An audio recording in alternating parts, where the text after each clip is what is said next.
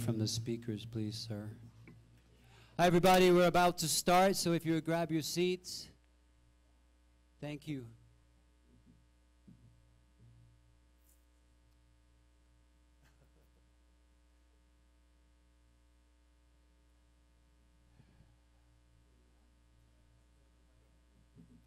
Am I on? Okay. Welcome back. That was a fantastic talk from both Carter and Rick, and a great way to realize how special it is that we have wolves in Yellowstone and what they mean to people.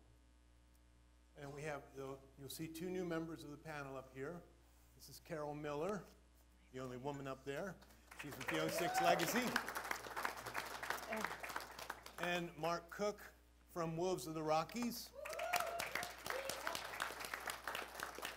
They will each have 10 or 15 minutes to speak, and then what we're going to do is open this up to question and answers to all four members of the panel and myself. But first, before I bring Karol down, I'm going to read a piece from, this is an excerpt from my blog.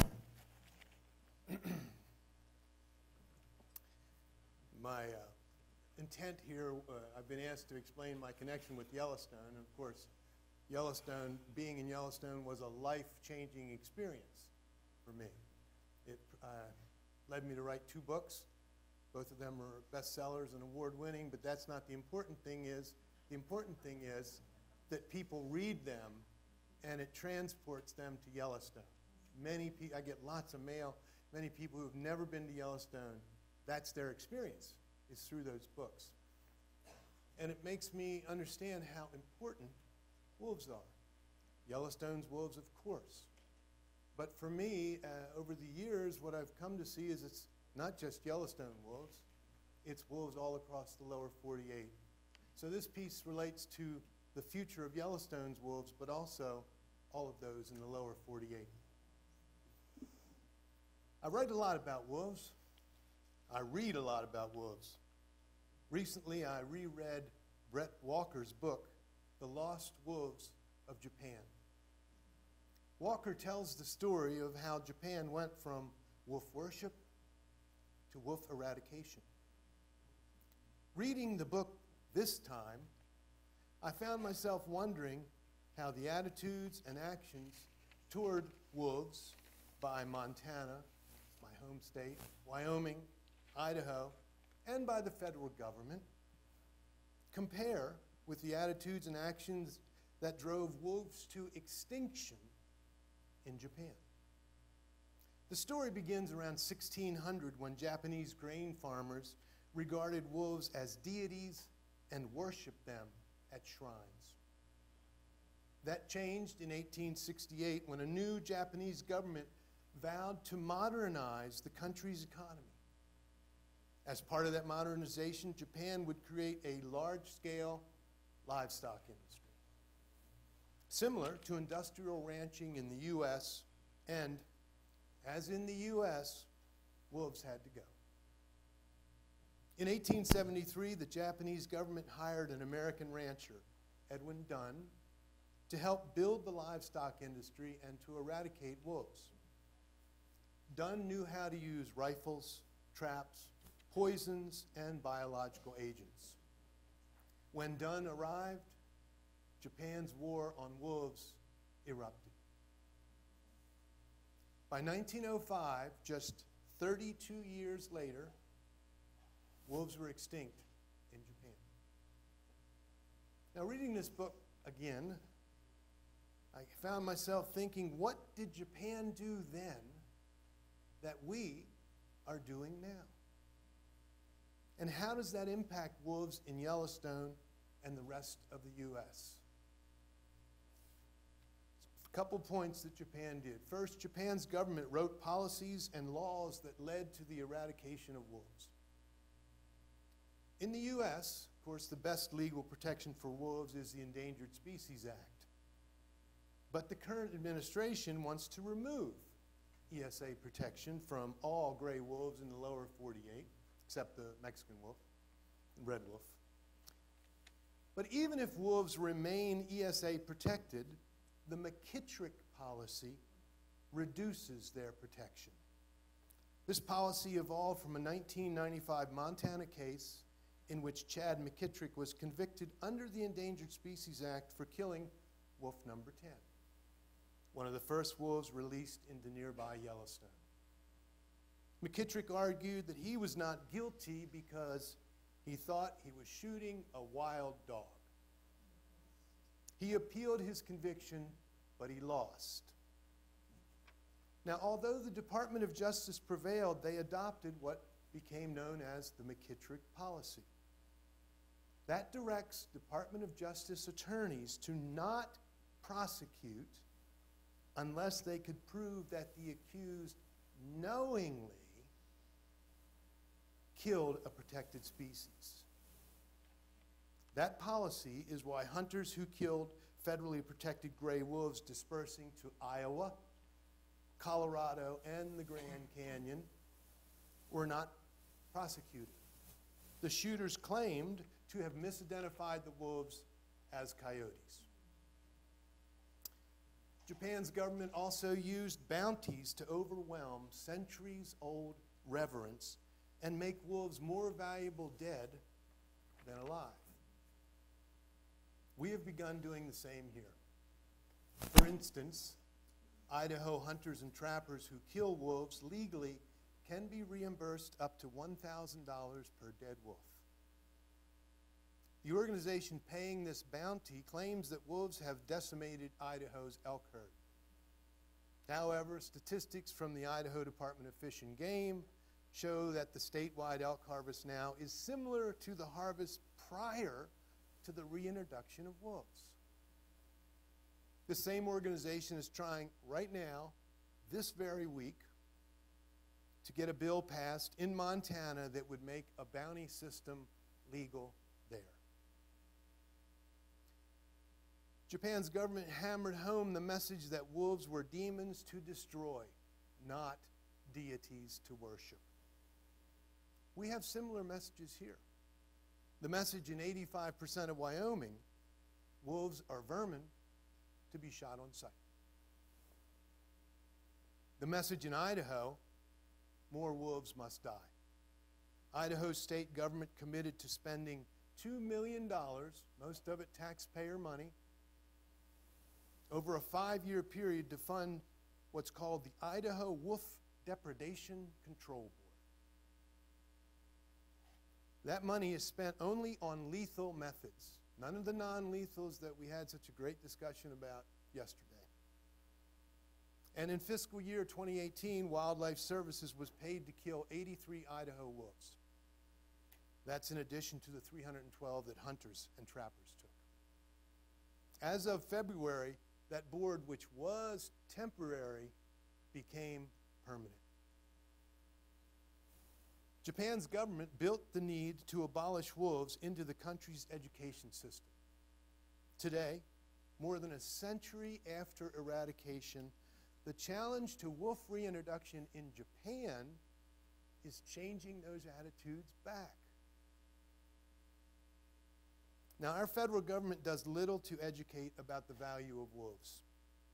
We should have a national curriculum to teach how little risk wolves present and how much ecological benefit they provide. Curriculums can dispel common myths and prejudices and encourage youth to get involved. Curriculums already exist. The National Geographic and Living with Wolves have produced an excellent curriculum. Even the little all-volunteer conservation agency that I'm a part of in Gardner, the Bear Creek Council, we helped fund a curriculum that's in use in Montana schools. I'm actually frightened by the similarities between the eradication of wolves in Japan and our current local and national attitudes and actions towards wolves. I'm not going to stand up in front of you here today and tell you I think wolves will become extinct in the United States, because I don't think they will. But what I do see is much more killing on the horizon. Given this, I believe that we wolf advocates must be in the fight for the long haul to reshape attitudes and to protect wolves in Yellowstone, because remember, Montana, Idaho, Wyoming, they just surround that little island that we call Yellowstone. But this event, all of you, gives me hope. I have hope that you will go home and educate your families and your friends to the importance and the essentialness of wolves. I have hope that you will speak at public hearings, commission meetings. That's my biggest hope, quite honestly. And I hope that we will join forces to fight this for the long haul, because it is a long haul. So now, I want to introduce Karol Miller, who is the founder and director of the 06 Legacy, and I'll let Karol tell you all about herself. Only thing I want to add is she really impresses me. Thank you. Oh, sorry. Hi, everybody. It's an honor to be here and meet all of you. Does this sound okay? Seems kind of, is it okay? Okay. Anyway, honored to be here, honored to meet everybody. Guess where I was last year? I was right here. Guess where I was sitting? Right there. And I met all these amazing wolf advocates who were out there doing so many amazing things on the front lines of wolf advocacy, and I thought, you know what? I got to go out and do something myself. Oops, I forgot to turn the thing. Okay, what happened? Okay, so here I am, meeting a lot of the people you see here, and then I went out to the pack meet and greet, and I mentioned it to Loki, and he said, with just his look, you know what? You better go take action. So I went home, and I got to work. So I founded the Facebook page, the 06 Legacy, with 7 other dedicated wolf advocate friends. We launched just in September. We do daily posts all about Yellowstone wolves and packs. We tell their stories, their history. We share wolf news and calls to action. And in 6 months, we have over 60,000 followers and continuing to grow. And you know why that is? Because people love wolves, and people love Yellowstone wolves. So we didn't stop there. We wanted to go further in our advocacy, so we started the 06 Legacy nonprofit and website. And our mission is to educate, raise public awareness, and then make legislative change. We launched that just last month. We're a 501c4 nonprofit. We believe that political activism is the way to make change for wolves. We're working to reduce wolf quotas and implement a no wolf hunt zone around Yellowstone Park. And we created a video of 06 and 926 that will be shown for the first time here later in the program. We've been quoted in major news publications.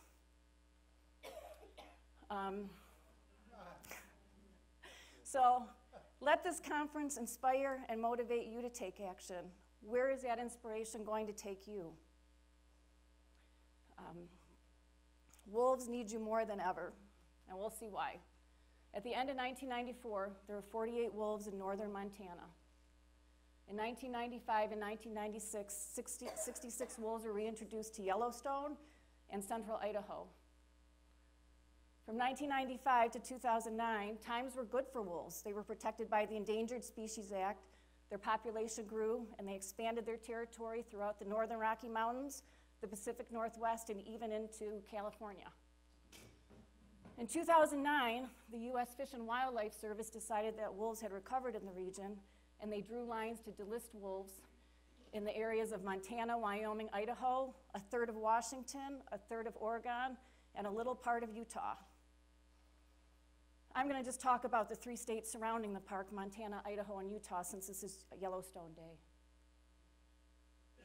Delisting meant grave danger for wolves. The good times and the prosperity were now gone. In 2009, that same year, wolves were delisted in Idaho and Montana, but not Wyoming. Wyoming's wolf management plan was rejected by the U.S. Fish and Wildlife Service, so they remained on the endangered species list. That year, the hunting began, and we started killing. 253 wolves were killed that first year. In 2010, a court order put wolves back on the endangered species list, and what do you see? When they're protected, they live. When they're delisted, they die. In 2011, Congress delisted wolves in Idaho and Montana. That was the first time Congress legislatively has delisted an endangered species. In 2012, the U.S. Fish and Wildlife Service delisted wolves in Wyoming, even though their population was only estimated to be about 328 wolves, which was far less than Idaho or Montana. Wyoming now took over management of the wolves, and they opened almost the entire state to unconditional killing. 66 wolves were killed that year in Wyoming, and the deaths increased. 2013, all 3 states hold wolf hunts. 2014, courts put Wyoming's wolves back on the Endangered Species Act because the kill-on-site policy wasn't appropriate for conservation, so they put them back on the endangered species list, but not before 12 wolves were killed in the predatory zone. They weren't put on until September, so between January and September, 12 wolves were still killed. In 2015, Idaho and Montana held hunting seasons, and the killing continues. 2016, another 475. You notice a pattern? In 2017, a U.S. Court of Appeals delisted Wyoming wolves, and so now all 3 states remain unprotected. In 2018, it was a record killing year. 707 wolves were killed in those 3 states. So let's look at the percentage of wolves that are killed by hunting and trapping as compared to the population. In Idaho, 312 wolves were killed in 2018. Idaho doesn't even count individual wolves anymore. They just count packs. So nobody really knows exactly for sure how many wolves are there. I saw an article in the Olympian that estimated to be 90 packs, and a typical wolf pack in Idaho has about 6 to 9 wolves. So if you take that forward, the population's around 540 to 810. So that means 39 to 58% of the wolf population was killed in 2018 in Idaho. Same thing with Montana. 315 wolves were killed in 2018. I called Montana Fish, Wildlife, and Parks, and their estimate was 800. So if you do that math, it's another about 39%. I'll talk about Wyoming later, but let's just look at the big picture, all 3 states. 707 wolves killed in 2018. The wolf population is estimated to be 1,600 to 2,000 from what I've seen. It's a huge part of the bottom line is it's a huge portion of the population is getting killed each year through hunting and trapping. So if we look at the big picture now and look at all the hunting and trapping from 2009 to 2018, Idaho's killed over 2,500 wolves, Montana over 1,800, and Wyoming almost 300. Grand total of over 4,600 wolves have died since they first became delisted in 2009. Now, if we look at what's happening over time, year to year, you can see that things aren't getting any better for wolves. They're getting killed more and more over time. It's increasing. It's not just hunting and trapping that's causing wolves to die. There's also the lethal control actions that are performed by the state on the behalf of the agriculture industry. If we look at the lethal control actions that were done from 2009 to 2017, there's 644 in Idaho, 676 wolves lost their lives in Montana, and 443 in Wyoming. Over 1,700 wolves were killed through control actions during that time. If you look at that year to year, you can see about 200 wolves on average are killed per year authorized by the states. That's twice the population of wolves in Yellowstone are being killed under lethal control actions by the state. Well, why are the states doing that? This is a landmark study that just came out. You have to excuse me, I have a typo here. I think I typed 2009 too many times. This is actually 2019. It just came out just a month ago, or this month, from Humane Society US. If you look at cattle depredation from wolves, you can see that the amount of depredation is tiny. It's minuscule, right? Wolf depredations on cattle are rare. If you do the same thing for the sheep from that report, look how small those are. So why are we killing so many wolves through lethal control when the depredation is so small? Now, if we look at since 2009, we put everything together: hunting, trapping, lethal control. Over 5,700 wolves have been killed since 2009, which is There's about 638 wolves every year in those 3 states. Let's look for a minute at Idaho. We're going to talk about the Lolo zone. This just happened last month. The elk herds in the state weren't meeting the objective in the Lolo zone. So 7 wolves were killed by Idaho. Why? To improve elk survival for human hunters. Well, if you look at the elk tag quotas, Idaho has elk tags available for residents. They have elk tags available for non-residents. So how many elk tags are available for everybody?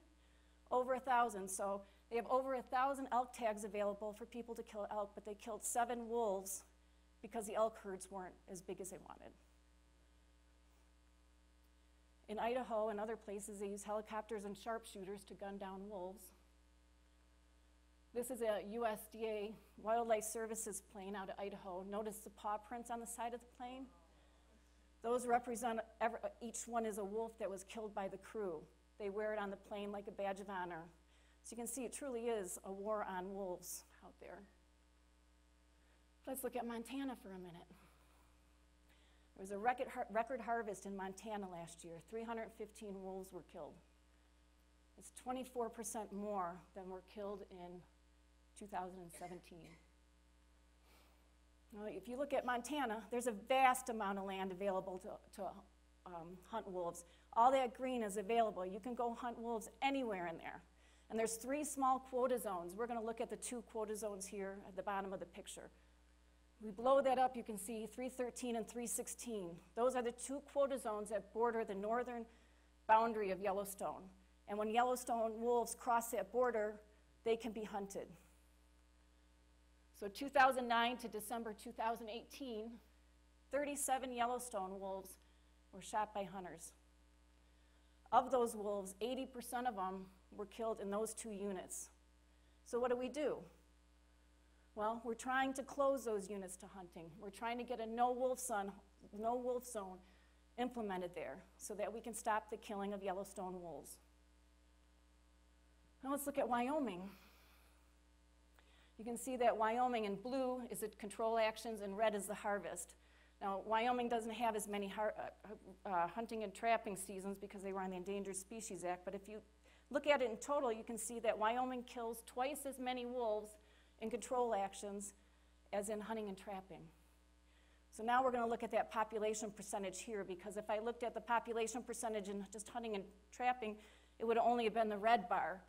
So we're going to look over here and put the hunting and trapping and the control actions as a total, and now look at the percentage. 138 wolves were killed. As of 12/31/2017, the population was estimated to be 347 wolves. So 39% of the population was killed through hunting, trapping, and lethal control. And if you look at Wyoming, kind of the same picture we had in Montana, in Yellowstone and Grand Teton National Parks, wolves are protected. They can't be hunted. Just outside of there is a quota zone where there's limited hunting. The whole rest of Wyoming is called, I forgot to put the quota zone up there, it's called the predatory zone. In that zone, wolves can be killed at any time, in any way, 24/7, 365 days a year, because they're considered vermin. Their life doesn't matter. They just get rid of them. So wolves that leave Yellowstone National Park through natural dispersal to establish new territory, join packs, form their own packs, they're at great risk of human-caused mortality, as you've seen. And Yellowstone National Park wolves who live in the park are also in grave danger when they leave the border and pass into the other states. Just in 2018, 5 Yellowstone wolves were killed outside the boundary of the park.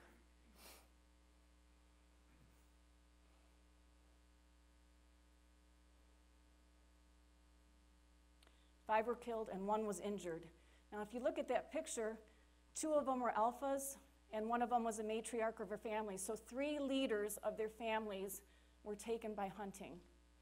You can see that 5 packs were affected by the hunting. 5 packs lost one of their valuable members. And you can see that the hunting in this particular year took place in Montana and Wyoming. So now I want to show you what 06 has to say. She's our namesake, and this is her story. I click it? Okay. Okay, now I go.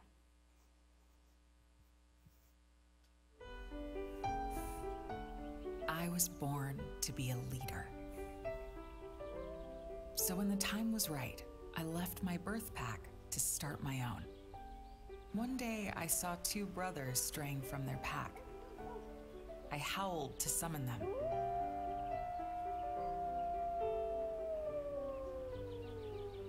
When I saw them up close, I knew I wanted these fellows to be my pack mates.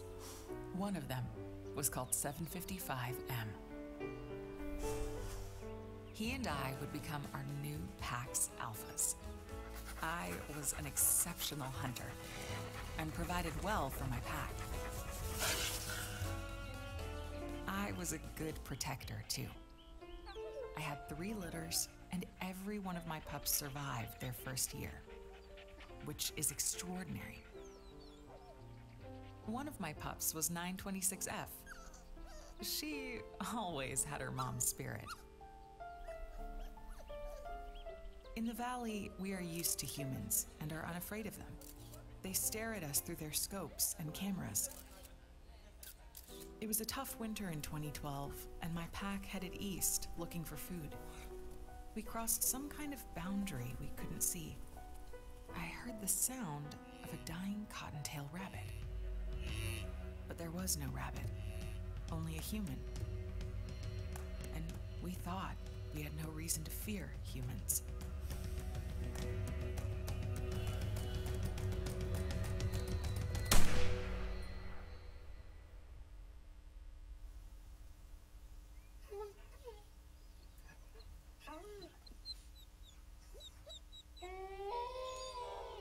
My whole pack mourned for me.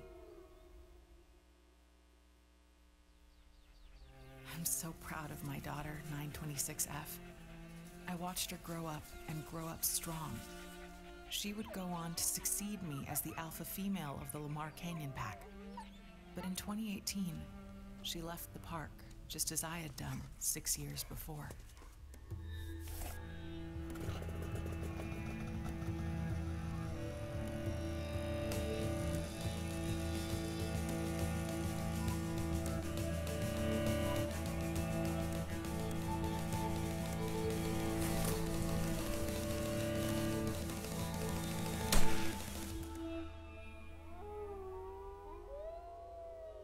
Her pack mourned for days.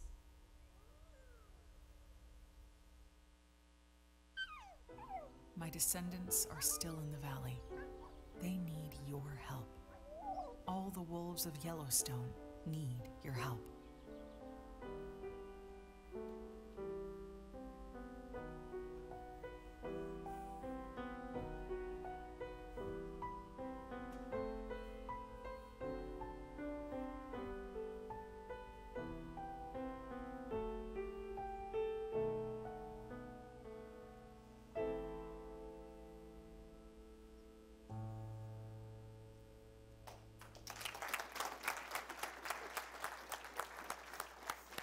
It's not quite. Do I still have time for a ending? Am I done then? Okay, okay. I had a closing, but I'll save that for talking to you in person at the booth. Thank you, everybody. Thanks, Mark. Wow. So the next speaker is Mark Cook, founder and president of Wolves of the Rockies. I just want to say one thing about Mark. As a Montana resident and a Montana wolf advocate, I couldn't be happier to have Mark Cook living in Montana. He is at Helena during the legislative session almost the whole time. The few times that I get up there, it's a 6-hour round trip for me. It's a 6-hour round trip for him. He's always there. The few times I get up there, there's Mark. So with that, I would just welcome to the stage Mark Cook. Thanks so much. I learned a lesson today. Don't follow Karol. Okay, because a lot of the things I was going to touch on, Karol nailed. which is great. I'm very fortunate to be here.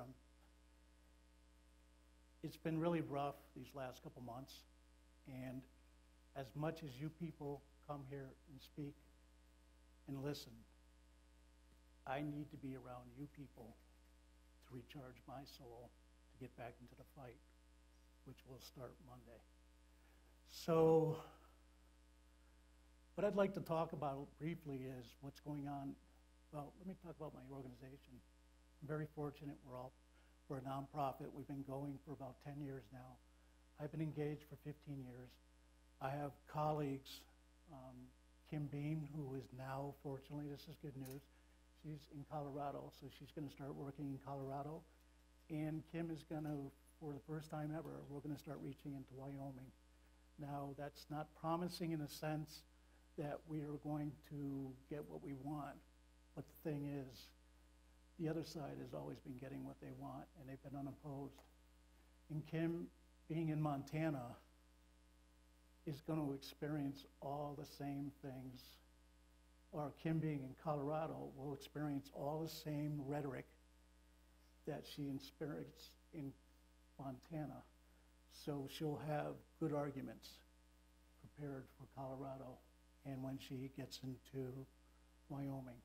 And I find there's one thing that most haters dislike more than wolves, and that's people like you and I that are willing to step up to the plate and say, hey, this is wrong. So I'd like to talk to you briefly. Our organization is nonprofit. We have no salary employees. So when donations are made, they go to where they should be going. And I'm not putting down other organizations. I'm just saying that we're doing this out of passion and because it's the right thing to do. Let's talk a little bit about Helena. Folks, I don't know what's going on. I thought we were actually over this. In the last legislative session in 2017, there was maybe one or two bad wolf bills. And for the most part, we managed to kill them. This year, they've been coming left and right. I would say there's probably 7 or 8 bills that are bad. And the amazing thing is the good bills, like Mike Phillips, Senator Mike Phillips, who Carter talked about earlier, who was involved with the Yellowstone program. And last I knew, Mike was with the Turner program. He's the senator for Bozeman. He put a bill forward called SB 185. And we had a great showing. And what the bill was to protect Yellowstone wolves. In 313, and these are management areas, 313 and 316, which border Yellowstone. Karol, to her credit, flew in and spoke in favor of this bill, as did most of the national and local organizations. Rick was there, Mary was there. So there was a lot of pro-wolf people there. There was some anti-wolf, but for the most part, one of those few times there was more pro-wolf people there speaking in support of a bill. The bill died, I think it was 9-1. And I will say one thing. The one person that voted to support Mike's bill to protect Yellowstone wolves was a woman. They seem to have the courage to do what's right. So if you care, you need to be there. You need to speak up for these critters. There's only one reason we have areas near Yellowstone with quotas for Yellowstone wolves, 313 and 316. And of course, we're the tip of the spear, but you're the force behind it. If you people come forward, call these senators, call these representatives, and tell them what you want and what you feel is right, and especially your young people. The young people need to get engaged. There's nothing more humbling than to have a 9-year-old girl walk in and say, this has got to stop. This is my future. I don't want this. For some reason, it takes all the wind out of the decision makers that oppose anything positive for wolves. So you had House Bill or Senate Bill 185. We now are going back to the bounty days. We're trying to, well, let me back up a little bit. You have a group called Foundation for Wildlife Management, and it's anything but that. It's a very deceptive title. And they receive a great deal of funding from Rocky Mountain Elk Foundation. Foundation for Wildlife Management is in Idaho, Sandpoint, Idaho. And Rocky Mountain Elk is headquartered out of Missoula, Montana. Last I knew, they were receiving $25,000 a year. And what it is this organization figures out where they believe elk populations are low, and what they're doing is they're paying people, mostly trappers, to go into these areas and kill wolves where they believe the population is low. So what I'm telling you is, under the public trust doctrine, wildlife belongs to everybody, and it should be managed or mismanaged by the state wildlife agencies. And what you're seeing is these groups are taking it upon themselves with funding from national groups to privatize wildlife management. So what's going on is, although Foundation for Wildlife Management can operate in Idaho because of their laws, Montana has a hang-up on it. We don't like bounties. Bounties are outlawed years ago.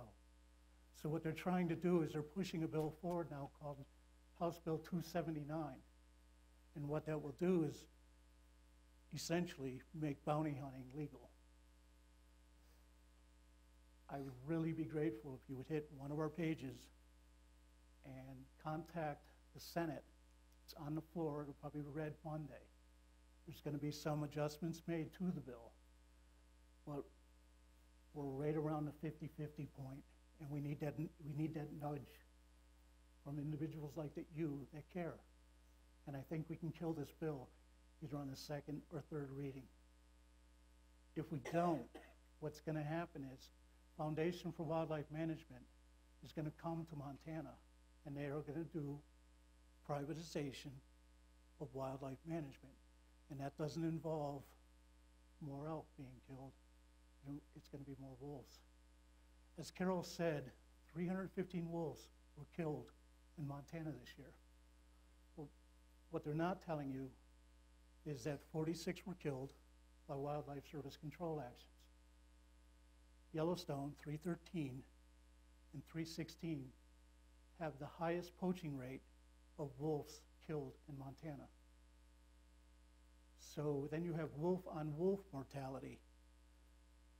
The number I'm hearing, and it's a little bit off from Karol's, is 851 wolves. I don't believe that to begin with. Telling you the number is lower. But let's just run with that number because that's the agency number. 851 wolves. Between wolf-on-wolf mortality, poisoning, poaching, Wildlife Service control actions, what was killed during the hunting and trapping season, you've killed almost half the wolves in Montana. The number I'm hearing, and this is just through whispers, is 350 wolves in Montana. If we can drive that number down to 350 wolves, we will surely clear the threshold of relisting under the ESA, the protection for wolves. We'll have 15 breeding pair, and we'll have 150 wolves on the ground in Montana.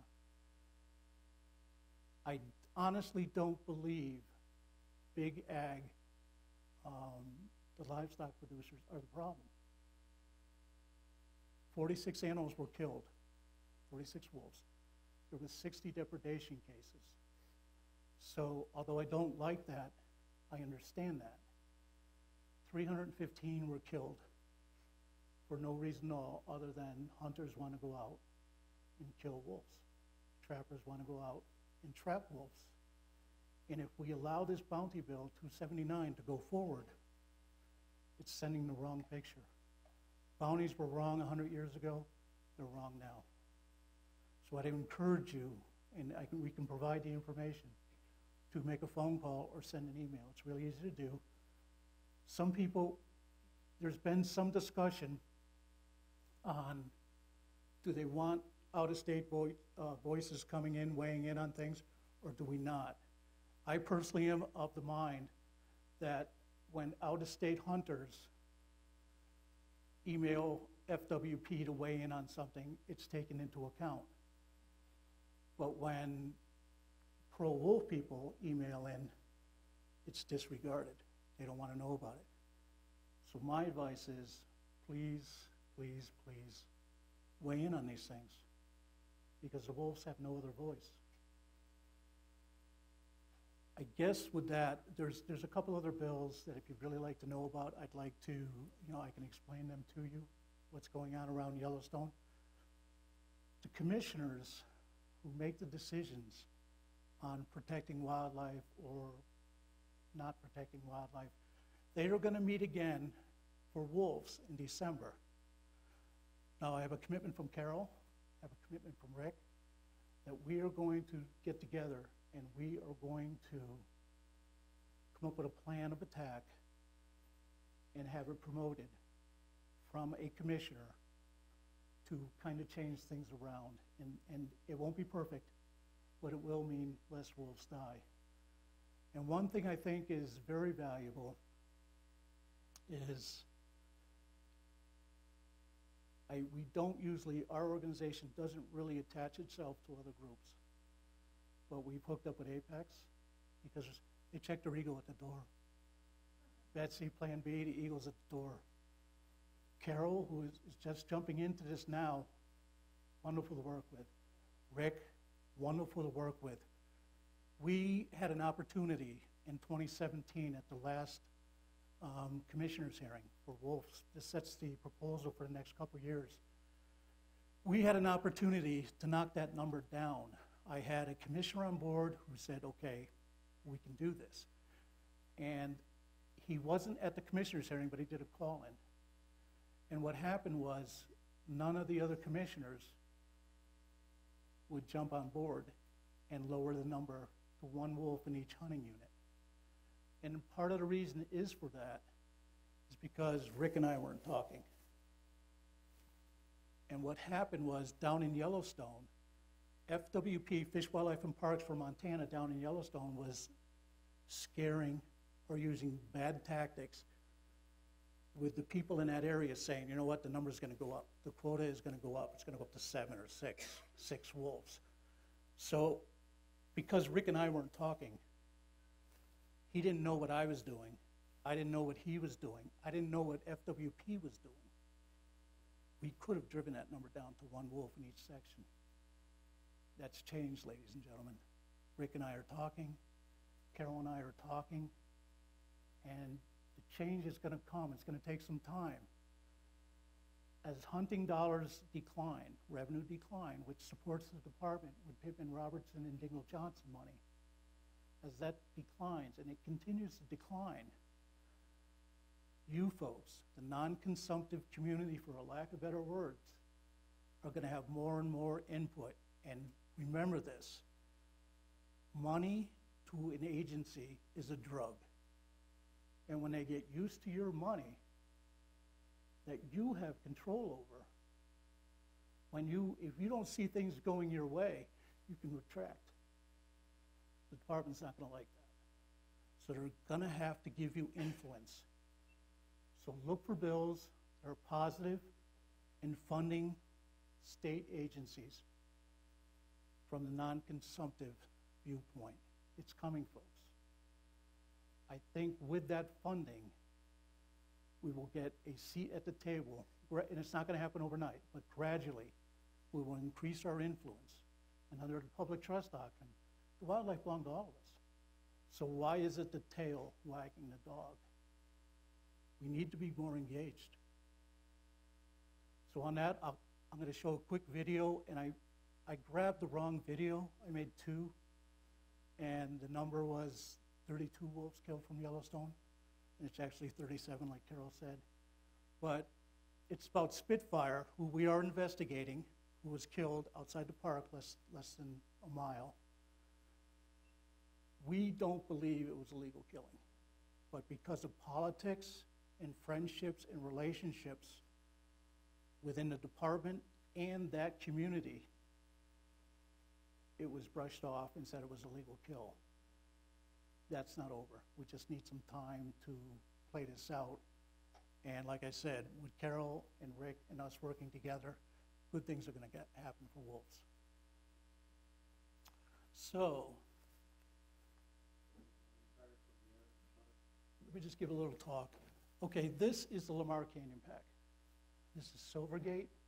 This is where the general area that she was killed, 926 F. Yeah, go right ahead.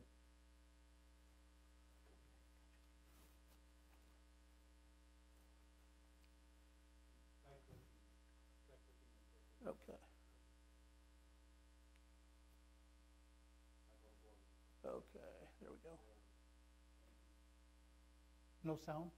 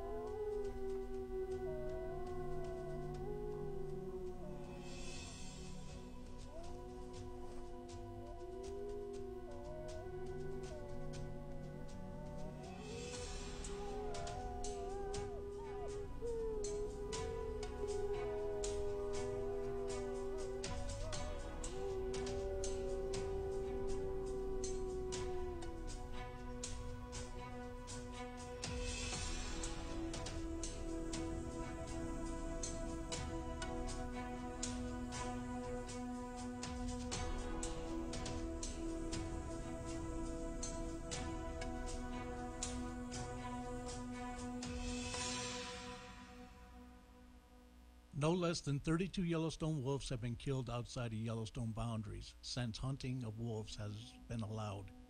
Also in the two wolf management areas in Montana, 313 and 316 that border Yellowstone, have the highest number of wolf poaching incidents that we know of.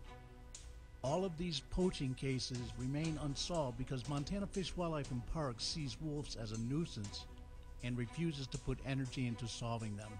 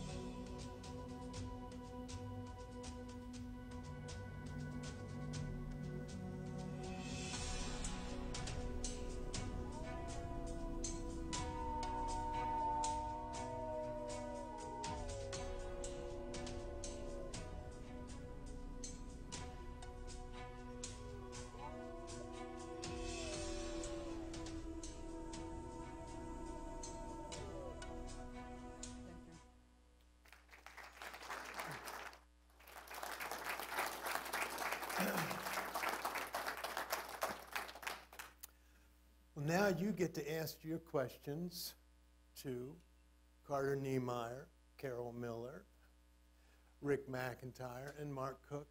So please, who's got the first question? Uncle Jim.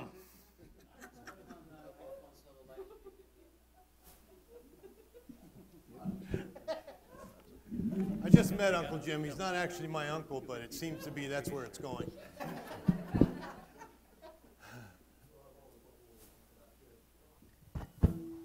So I've always loved wolves since I was a kid, but about 99% of my knowledge of wolves has come over the last few days. I don't know a lot about the history of, I need to get away from in front of the speaker. I don't know all the history of what went on to the introduction of wolves into the states up there, but it kind of reminds me of the Middle East, that you're never going to have any lasting protection against wolves unless you keep on fighting every year. But we also saw a map of where you could reintroduce wolves somewhere else in the country. And if that was to occur, what would you recommend as the steps that must be performed before those wolves are introduced in order to avoid kind of the situation we have in Idaho, Montana, and Wyoming? Directed to me. Sure. You seem to be the, I think that would be good for you. Yeah. Well, I can stay the right distance. The next predicted battle will be in Colorado. The Rocky Mountain Elk, no, I gotta get all these, Rocky Mountain Wolf Project currently has a campaign going strongly to try to get a referendum, a vote in Colorado where the voters can decide and set the foundation for a wolf reintroduction. And am I on board with that? I'm not sure, because I think we got to really fix what's going on in Idaho, Wyoming, and Montana, because it's not going to be any different. People are people. Politics are the same. I don't care what state you're in. Washington and Oregon, they're behind Idaho, Wyoming, and Montana in wolf recovery numbers, but the politics are already in action to try to step up the process. Amaruk talked about that. And the effort, again, is going to be, politicians are going to want to make every effort and every avenue available to kill wolves when the time comes. The sooner the better. So focus on Colorado. That's where it's going to happen. And we just finished some workshops. I don't even know what day it is anymore, but a week and a half ago or so. And the message was clear. The people who came to the workshop said, we don't want them. They don't belong here. We have too many people. We don't have enough room for them. Yet they do have 700,000 deer and elk to eat, which tells me there's a lot of places wolves can easily survive. The one thing they did say was, if they get here on their own, we can live with that. We accept that. But that can be a long process. It could happen this year. There could be a pack there. I mean, one outfitter told me that he saw tracks of 5 wolves in the last year traveling together, which tells me maybe there was some breeding activity.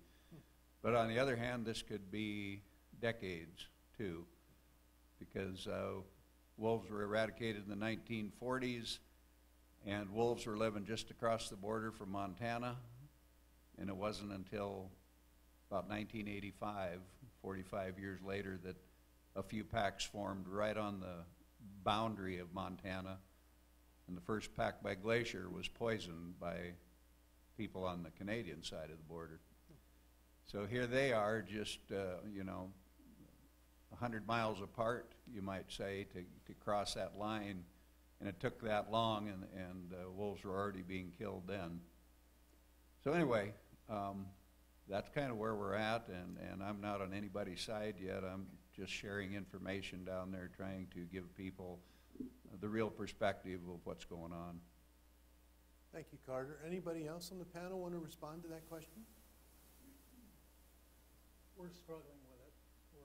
Although we're behind, we're involved with the process. To be blunt with you, if we're going to just put them in there to get them killed, what's the sense of having them there? I mean, our actions are one thing, but they're going to feel, the pain and suffering because of our decisions. So, although at the early stages we're we're engaging, we're supporting, we still got some thinking to do. I guess I'd just like to say, if you looked at Wyoming, so much of it's predatory zone, so any wolves that make it into Colorado have to pass through that. So the ones that make it in there should really be celebrated. Another question?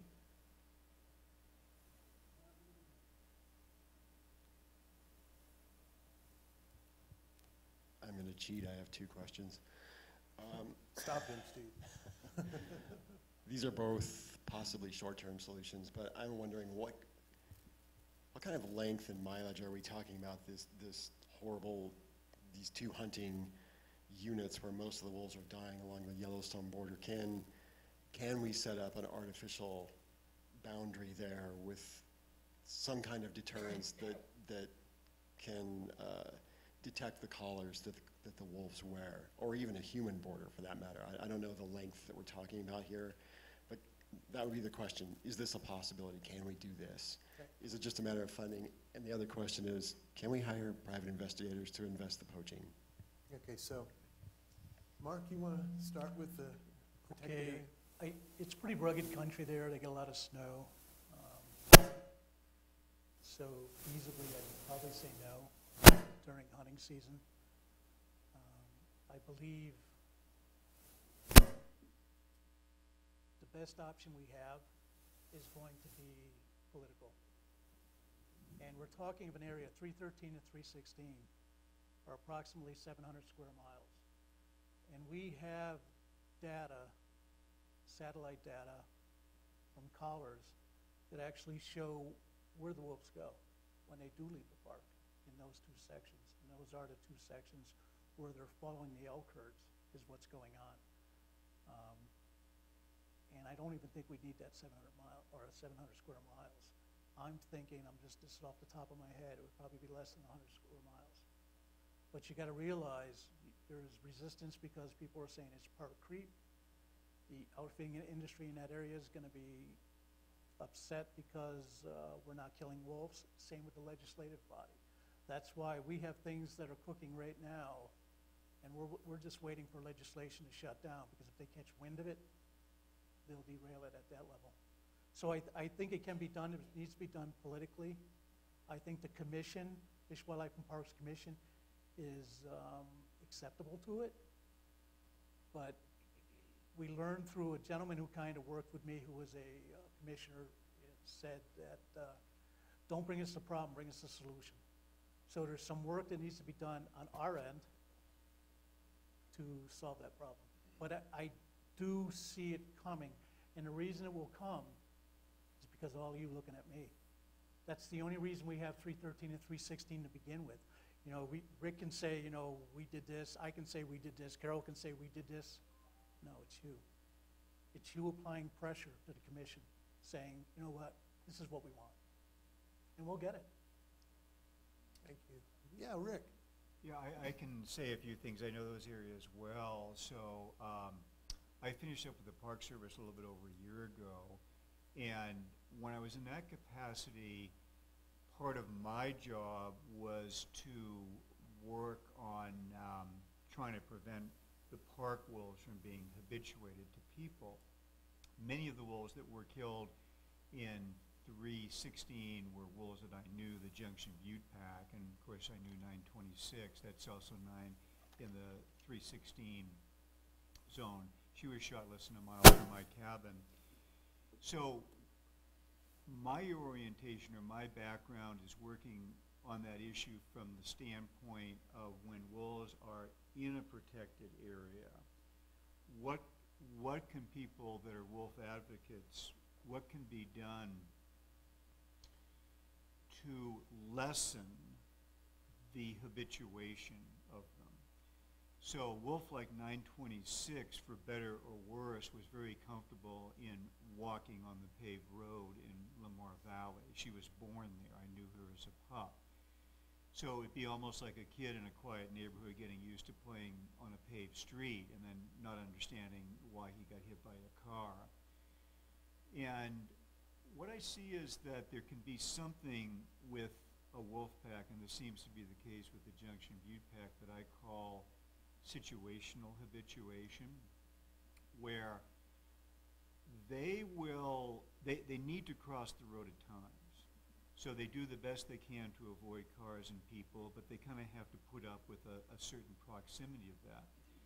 But what I've seen for that pack in particular, when they get away from the road corridor, it's a different context for them. So whereas they may have crossed the road within a few hundred yards of some people and some cars, I've seen them when they're a few miles away from the road. If they see one hiker, they will probably run away. So they're starting to understand the difference between seeing people in the road corridor and then away from the road corridor, which I think is a critical point, because those two zones that you asked about, there's no roads there. So it would be like a kid maybe being taught the issue of stranger danger from their parents.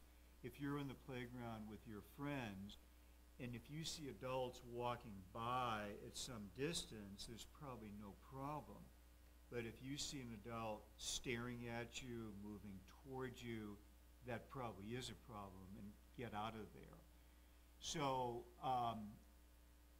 ever since the beginning of the reintroduction inside the park, we've done what we can to prevent that habituation to people, and I personally have done that quite a bit.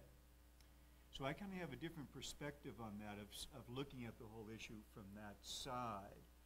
And then whatever the legalities, whatever the situation is outside the park, what can an agency like the Park Service do, or wolf advocates can do to, let's say, lessen that issue of the habituation.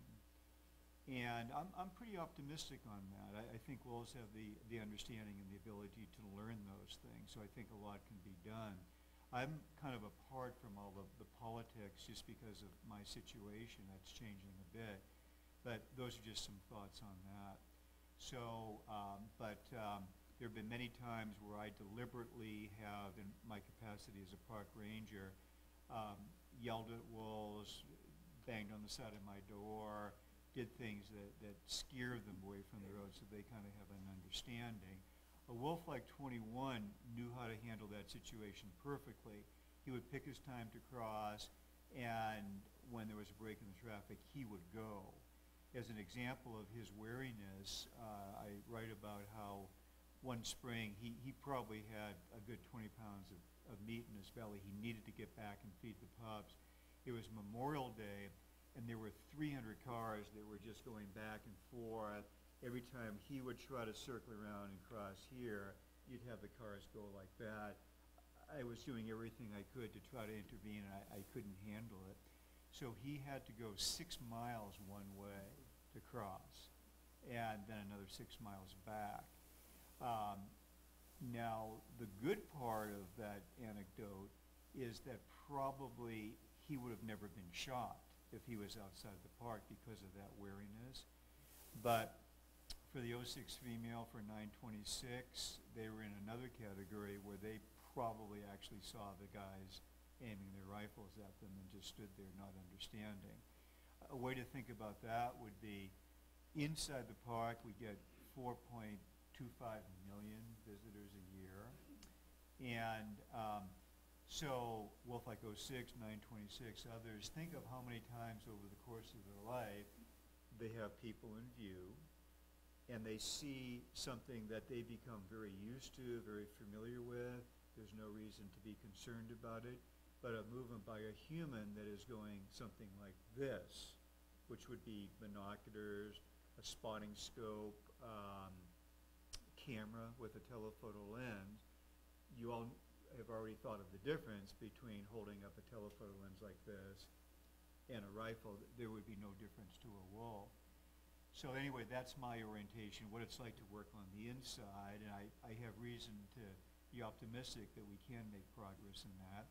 When we need to, we call in the law enforcement rangers, and they can fire what's called cracker shells, which are kind of like explosive that scares the bears. We have rubber bullets, bullets, we can hit them on the rear end. I'm not sure why, but they always seem to practice on an easy target, which of course would be Carter. So if you look at his rear end, there's a lot of holes there. Yeah. Well, thank you, Rick. Yeah. I'm sure Carter appreciates that too. So, another question? Thank you for your question about deterrence. That's what I was going to ask. Are they basically...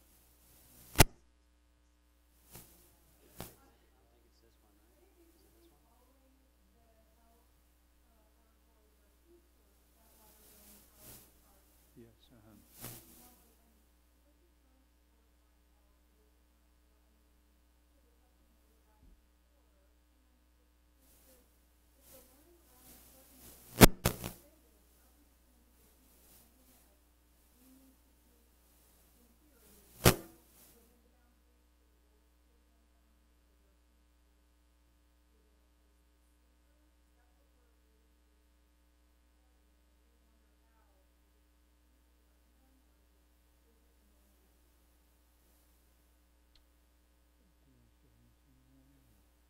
It's been my experience that, yeah, they're chasing the prey.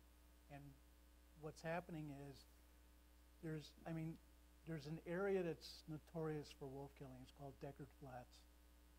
And Deckard Flats is literally, if you go to Hell's a Roaring Outfitting Facebook page or web page, he will talk about how Deckard Flats is literally, now it's in a national forest. His outfit is 3 minutes from Deckard Flats walking. So it's literally right there. So what I think is happening is today, you know, they bring these people down there because the elk, these monster bulls are migrating out of the park. So he brings the hunters there and they shoot the elk. They gut the elk. They take the carcass and the horns out, but they leave the gut pile. I mean, that's, do I need to say, it is baiting, and we've argued that point, but you have to be receptive to change, and there's just so much pressure from the hunting communities and the hunting organizations that the Department is, Fish, Wildlife, and Parks is reluctant to move on it. But yeah, that's what's happening. So today they kill an elk, tomorrow they come down, or the next couple of days they come down and they wait for the wolves to come to the gut piles. Anybody else want to respond to that? yeah, it'd be a tough thing to handle because the elk want to leave during the winter. The food, a lot of the food is better outside of the park, so it's understandable if the wolves would leave too. So I don't know how to solve that particular issue.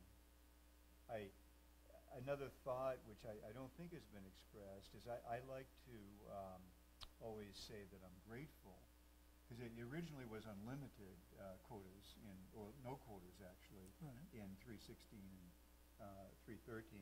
So I always like to make sure that we are saying that we're grateful for that. We have that, so I'm happy about that. There has been progress made.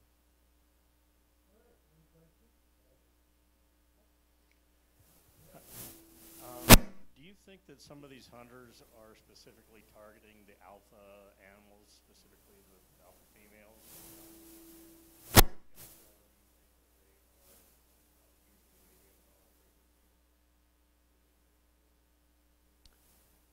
I can start by, I can make a few comments and the other folks can join in.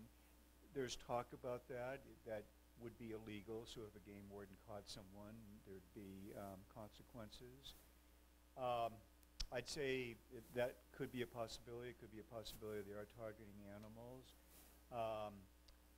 But no, I think most of the time they just see a wolf and they have a wolf tag and it's there. You know, it could have been an elk, it could have been something else. What do you think, Carter? Sometimes I don't think a lot of people are smart enough to do that. And secondly, you know, as we've gone away from the VHF collars, which had real simple frequencies, those would be fairly easy to track if you gave it effort. With the GPS collars, they're more unpredictable because depending who's studying the wolves, you can turn them, or you can set them to turn off and turn on. So I know, like over in Washington, the packs are working with there. they're not always trackable, except at certain times, depending what the research is trying to find. So, and then these GPS frequencies too are on a different range than, I mean, you're down in the 140, 160 range, where the old VHF collars we were using, the federal range was in the 200 to 221 range. So it'd be a challenge. You'd have to be kind of a complex person, and some of these shooters aren't that way. Can I just say one thing quickly then? Yeah. Another issue along with what Carter is saying, that there's a tremendous amount of other species that are radio collar now. Right now in Yellowstone, they're putting backpacks with transmitters on ravens. The golden eagles have it. There's way more elk with transmitters than wolves, so that would be a complication too. So it would, if you were just starting out with that intent, it would be, I think, pretty hard to be successful with it. Killing just outside of Yellowstone, and I think some of that relates to collared wolves. You want to just address this at all? I'm not sure really what to say about the collars and the non-collars. I know there was a lot of wolves killed in 2012 when 06 was killed. A lot of collared wolves then. Was it 7? I don't remember. Yeah. No, she died in 2012. Yeah, oh, that's what I meant to say, 2012. But wasn't there like 7 wolves that year with those collars? So it seems like it's come forward since then. I can say to Mark's comment, when I showed the wolves that were killed last year in Yellowstone, I said 5 were killed and 1 was injured. 1118F's pack, they were on a gut pile from what I understand, and somebody shot at them, and the subordinate female was killed, and the alpha female 1118F was shot in the leg. So she's hobbling around on 3 legs, but everybody calls her a warrior wolf now because she's been getting by all winter, even with her injury, even being all by herself. And in fact, she traveled over 10 miles the other day, from what I understand. All right. It might be worth it just to mention that when 926 was shot, she did not have a radio collar. Let me Good get point. up here. Yes. So this happens somewhat frequently in wildlife research, or what I used to do, is we actually got a mortality signal from her collar, but we actually would see her walking around. And so if something goes wrong in the electronics, it can give you a false mortality signal. And then eventually the collar fell off, and we picked it up. So she was without a collar when she was shot, and I guess she would be a good example when we were speaking about a habituated wolf. It's very likely that she just was watching the guy approach with a rifle and had no particular concern. So I'll go back to that issue for me being pretty important, how to figure out how to prevent that type of habituation. Thank you, Rick. I got one more comment too. If you're radio tracking wolves and continuing to study particular wolves, often be the alphas, breeding pair, because they're you want a collar on at least one of them because they stay within a predicted territory. But if you're a hunter and you see wolves going along and you got time to glass them, you're going to pick the biggest animal very often. I mean, you're trophy hunting, I want a big wolf. And I think sometimes that corresponds with some of the older animals who Doug or others have consistently kept collars on them. So it just works out that way that maybe if you pick the biggest one, there's likely a collar on it. And that's poor choice coming from the taxidermy angle, is that those wolves that wear collars for long periods of time, that hair is worn down, so it's really not a trophy animal, in my opinion, without some doctoring. So, anyway. Okay. Steve, I think.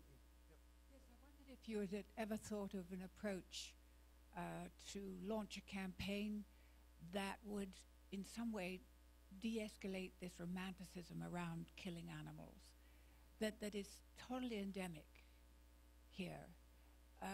And there must be some way that you could use propaganda to affect particularly youngsters that might be drawn into this idea that it's wonderful to do target shooting and kill an animal.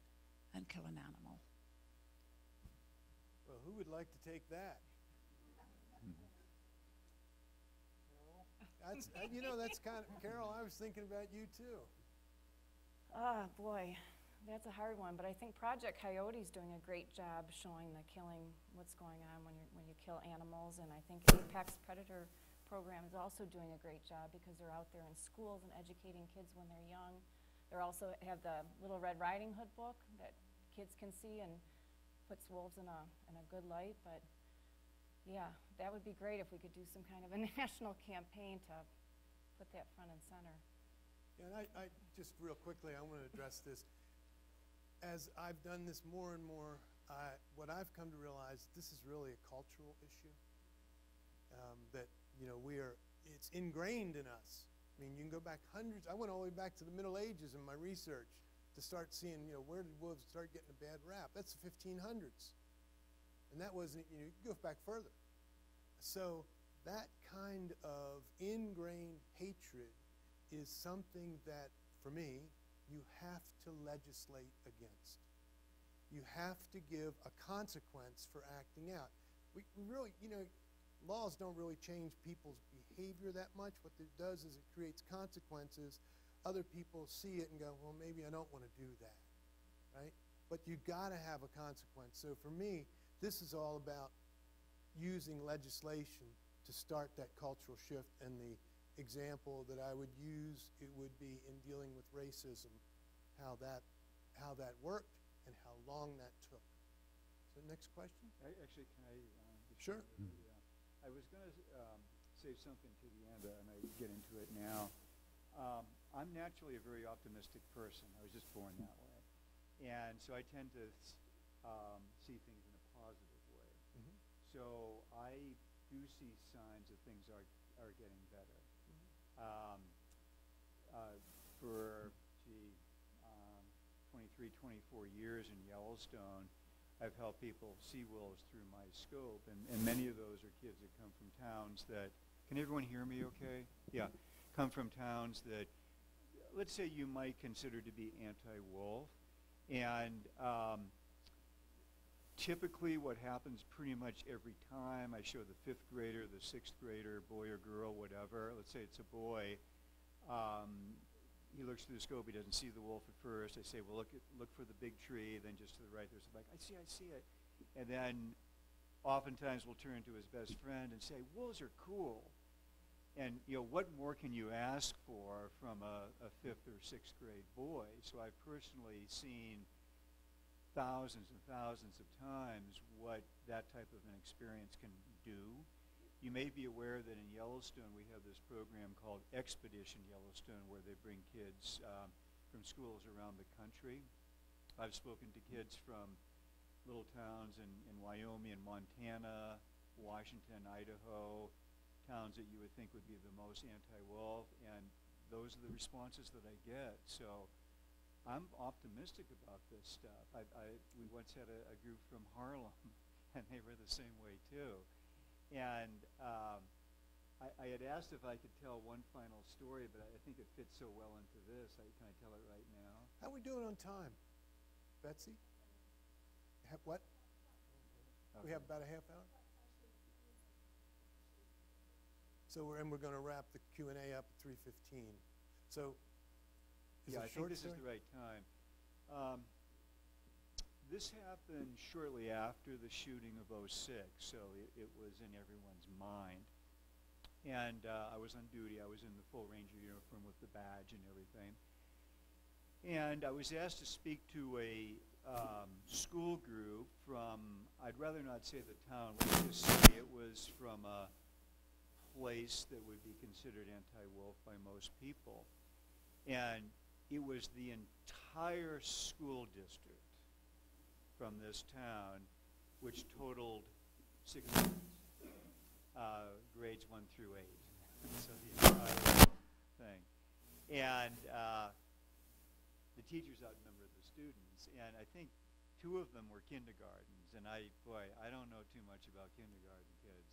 That's beyond me. They both were boys. And so the teachers introduced me, and I was ready to do my thing, which I'm pretty comfortable in doing. But before I could say my first word, one of the kindergarten boys just started talking. those of you that are parents or teachers may know about that. And, you know, usually it would be, you know, have you seen wolves, or is there a wolf around here? Are we going to see wolves? That type of thing. It wasn't that. What he said was this, with great excitement. I know the man that shot that famous wolf, the 06 female. And I happen to know the guy too. And I hear that, and I'm thinking, what do I say? I couldn't think of anything to say. I was representing the Park Service. As far as we know, she was shot legally. So to say almost anything would get me in trouble, because certainly their parents would ask the kids, what did you do today? Well, the ranger said this, the ranger said that. So I really couldn't think of a response. I wasn't smart enough with this kindergarten boy. And so I'm figuring, well, okay, it's over. I'll tell some stories, maybe about 06, and maybe that will do some good. But before I could even do that, he started talking once more, and now it was way worse, because he said, and my daddy just bought a license to kill a wolf. So now I'm even in deeper trouble. What do you say to that? It was totally legal for his dad to do that. And, in any way, even if any implication on my part, maybe he shouldn't do it or whatever, it just wouldn't have been proper in my role at that time. So I'm thinking, this is the worst talk I've ever done. And, can I say, okay, no more questions, but there was only one kid, so it was pretty obvious that the kid had me. And I just had never been so stymied in my life. And I'm really thinking, this is just a horrible experience. Why am I in this business? And I'm thinking, okay, now it's over. I'll do my talk. But once again, before I could start, one more time. And this is where I learned my lesson. Because if I had essentially said, okay, shut up, kid, he wouldn't have told me the third thing. That's what he wanted to tell me. So after saying, I know the man that shot that famous wolf, after saying my daddy just bought a license to kill a wolf, this is what he wanted me to know. But I hope he doesn't.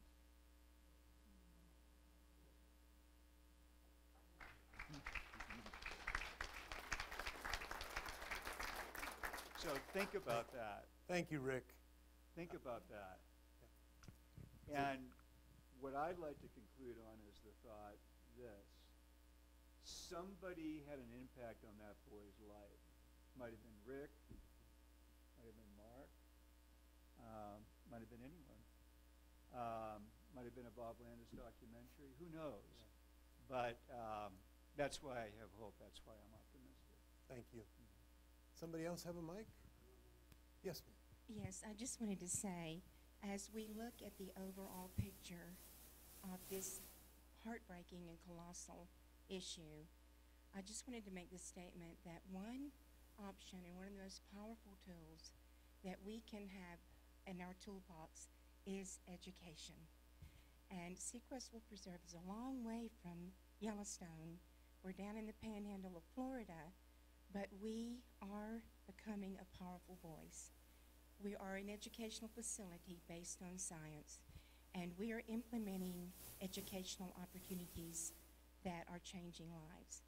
And Seacrest is a place where wolves and humans connect in nature for educational purposes. But here's my point.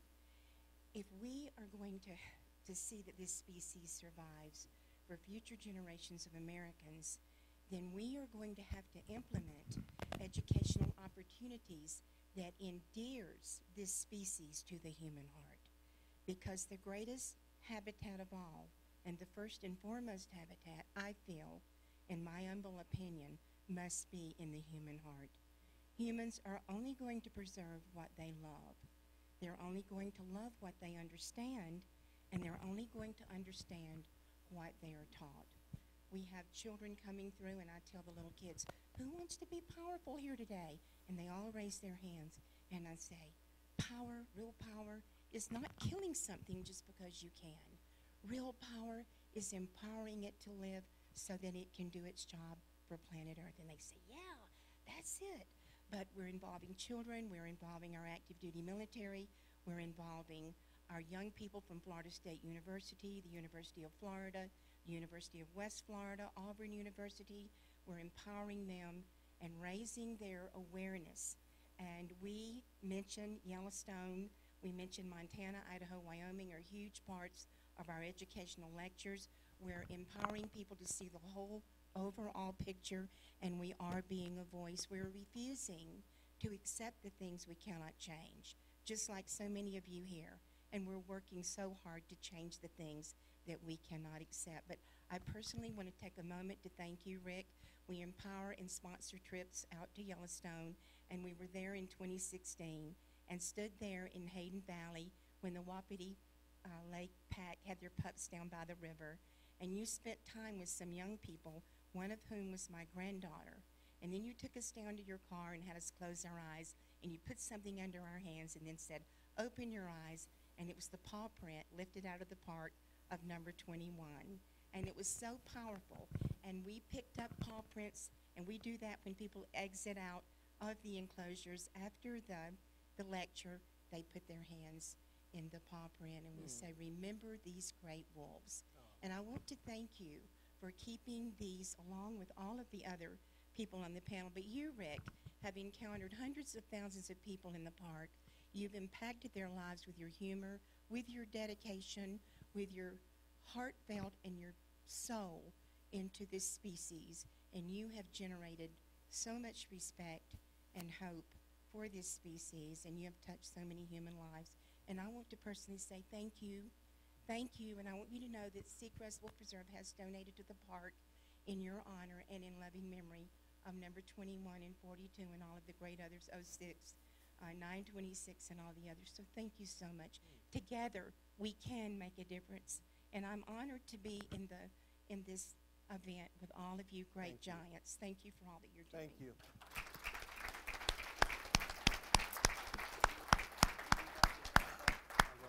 I think that's a pretty good way to end the Q&A.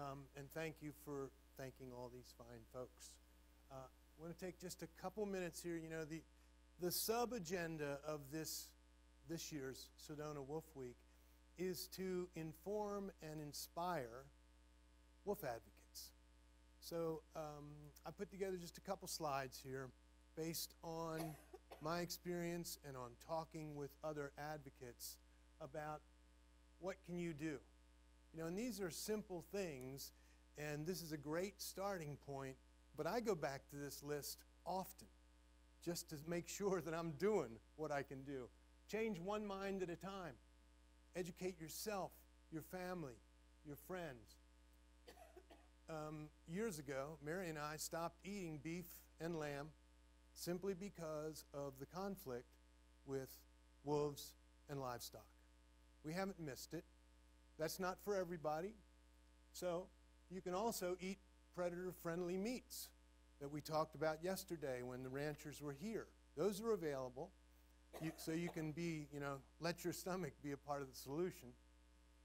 And when you're talking with other people, you know, this is really important. Listen with empathy to the myths they are giving you. You know, these things come out of their mouth, and you got to listen to them and go, oh, okay, I'm hearing it. That's the myth.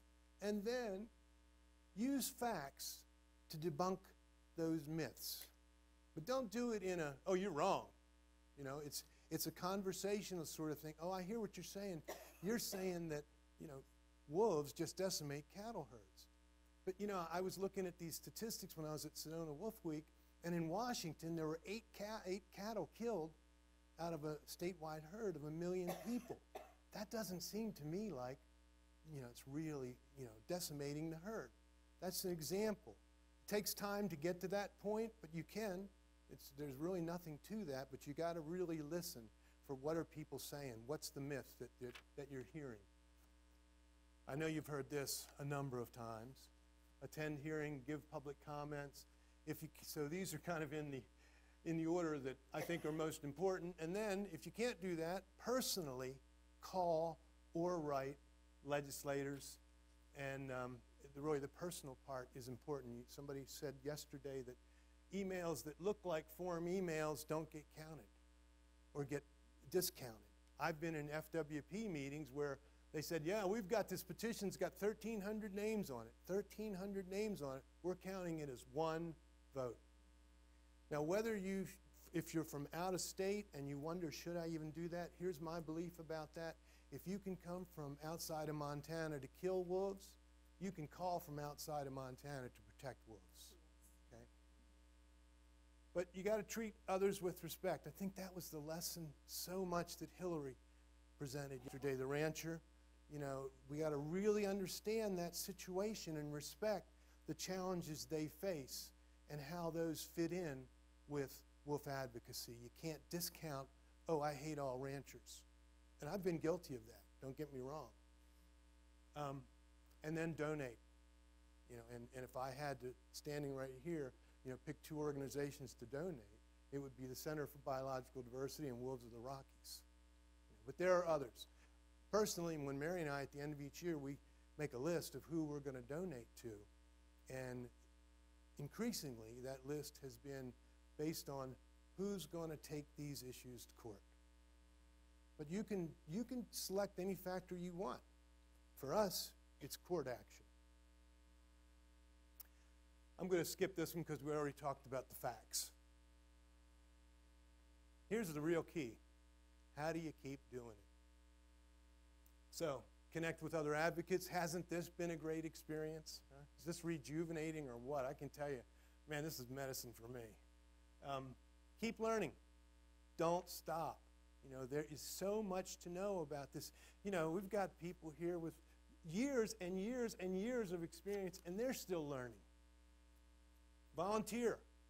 I know that Seacrest runs off of volunteers. Lots of places need volunteers, and it's a good way to get more information about issues. I volunteer with the Bear Creek Council, and I learned so much because we bring in people to speak. Find an environmental organization in your neighborhood or in your state or in your county and get in there. You got to envision the changes you want. I'm certainly not original with this. But what is it you really want to change? And then that's what you work toward. And always ask yourself, am I doing the right thing? And this is really important. Am I doing the right thing? I know that I have, in my advocacy work, and especially in dealing with parties that are anti-wolf, I have not done the right thing sometimes, and I always regret it. Direct your anger toward a positive outcome. Anger can be a fuel for you as well as it can be detrimental. Anger is not real good for our bodies, quite honestly. What it does isn't good, but use it. Direct it toward a positive outcome. By God, that made me mad, and I'm going to focus even more on what I want to see change. And remember this, change takes a long time. Reward yourself, visit wildlife and wildlands. And, you're living at the North Gate of Yellowstone, that's pretty easy for us, but everybody has a beautiful place. Everybody. I mean, it could be a city park. It could be a city park to watch crows. I mean, they're cool. I like watching them. I told you the other night, we got to see an otter right down here at the little pond. And this thing about a long time, I'm going to end with this slide because I want you to understand this. 1926, last wolf killed in Yellowstone. Those are the steps that happened before 1995 and 96. And so almost 100 years later, we now have 2,200 wolves in Idaho, Montana, Wyoming, Washington, Oregon, and California. And to give you a concrete example of this, if Emily would stand up back here at the Grand Canyon Wolf Project. Emily looks pretty young, correct? By the time, I was talking to her earlier, by the time the Mexican gray wolf reaches the recovery goals that are in, there is an actual recovery plan for that wolf. By the time that wolf reaches those goals, if it does, she will be 65 to 70 years old. That's a long time. And she told me earlier that when she got this job, she thought, oh, I can take care of this in just a few years. Thank you, Emily, and thanks for allowing me to use yours. So I think we're going to wrap it up there. We got a hard stop because we got to change this room over for the magic show tonight. Yeah, baby. There's one of our magicians. Thank you all.